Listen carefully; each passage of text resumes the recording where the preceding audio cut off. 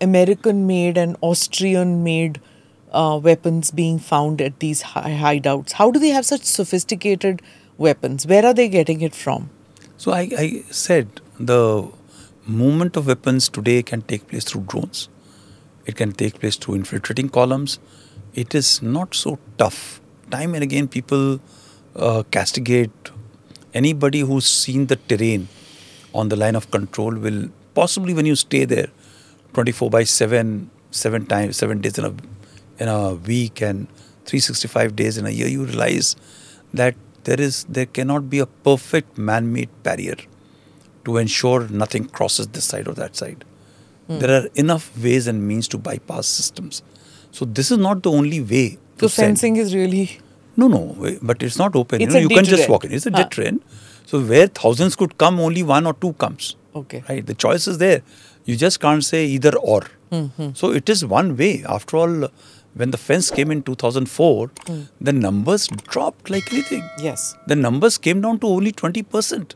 There were geopolitical considerations as well. Yes. There is a time global war on terror was happening. Yeah. The numbers which are available to Pakistan also diminished. The people didn't want to come. In fact, when as a brigade commander somewhere in 2011-12 in North Kashmir, the terrorists didn't want to cross. The Pakistanis had to cut off their monthly paycheck. They used to give about 10,000 rupees every month to no, you go back to India and carry out actions and all. They were very comfortable living there. They didn't want to come onto this side, especially through that route. So people wanted to come through Nepal. They wanted to cross over. They got married. They got children. They sent their families inside, and thereafter they sought for a certain degree of amnesty and they crossed over. There was a certain degree of people who came also across after an amnesty was given by one of the state governments. So the fact is that people didn't want to come. Explain this thing about amnesty.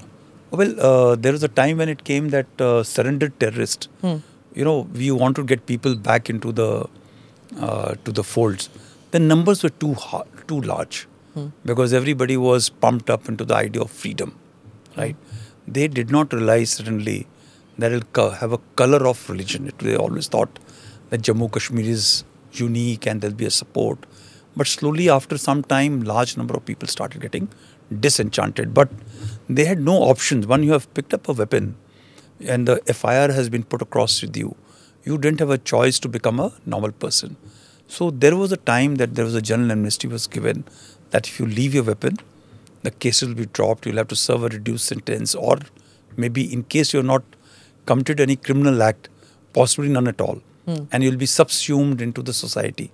So a large number of, I don't have the figure offhand today, but almost in North Kashmir, because actually the people who suffered the most during insurgency or terrorism was the people of North Kashmir.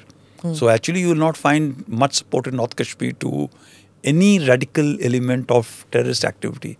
You will always find some degree of support only in South Kashmir or south of Peer Panchal. That is also now, of course, waned a lot. Click here to watch the full episode.